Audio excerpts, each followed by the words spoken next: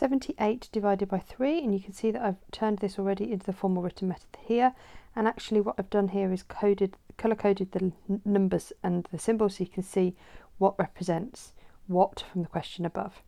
So 78 is being divided by 3. I'm going to start by drawing my 7 tens, so 1 10, 2 tens, 3 tens, 4 tens, 5 tens, 6 tens, 7 tens, and then I'm also going to pictorially represent my ones, so 1, 2, 3, 4, 5, 6, 7, 8.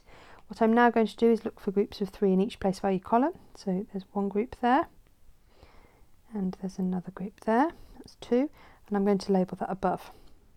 I've got 1 10 remaining, so that's going to get regrouped across to here, and up here in my numbers it would look like that, so I would put the 1 there to show that I'm now working with number 18.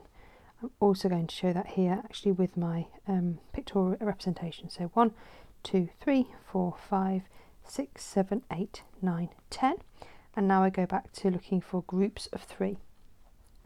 So here's 1 group, 2 groups, 3 groups, 4, 5, and then finally 6. So I end up with 6 groups, which means that 78 divided by 3 equals 26.